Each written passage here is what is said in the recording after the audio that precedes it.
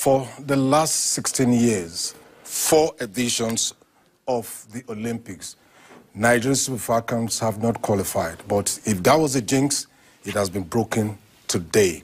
First leg on Friday against Bayana Bayana, the Super Falcons had a lone goal victory, and they went to Pretoria this evening a few minutes ago and held the Bayana Bayana of South Africa to a barren draw.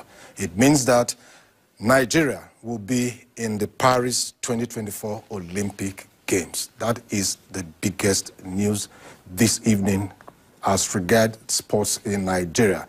We're looking at 2008 in Beijing. Was the last time the Super Falcons were at the Olympics. 2012 in London was a no-show.